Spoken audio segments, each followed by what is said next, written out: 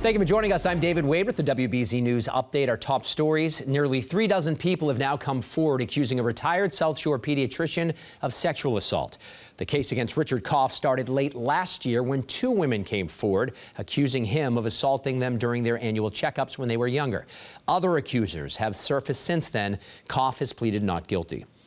It's taken 8 years, but investigators believe they've solved the killing of a young mother who was shot outside of a nightclub in Everett. The DA, Marion Ryan, says 27-year-old Henry J.R. Del Rio fired 9 shots into a crowd during an argument outside of that nightclub in 2015. One of the shots hit 21-year-old Ashley Berryman, killing her. Berryman was outside of the club selling CDs at the time. On Saturday, the town of Plymouth will hold a special election to vote on a ban of those so-called nip bottles. The town approved the ban back in October, but a package store owner fought back. Now the issue's up for a special town-wide vote. The package store owner says a ban could cost him 15% to 40% of his business. Supporters say the bottles create a lot of litter, among other problems. Let's get a check of the forecast now with Alyssa Andrews. Alyssa.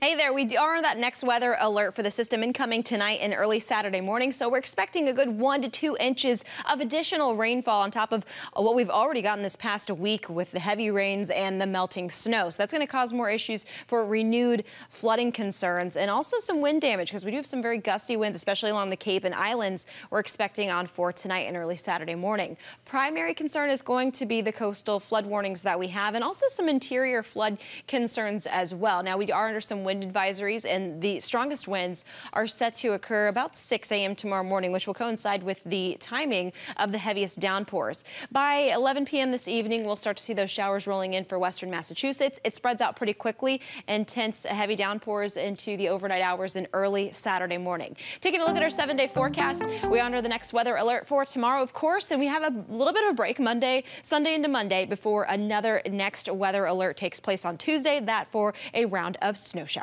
David. That's a busy weather department. Alyssa, thank you. This has been a WBZ News Update. I'm David Wade. Thank you for watching and have a good night.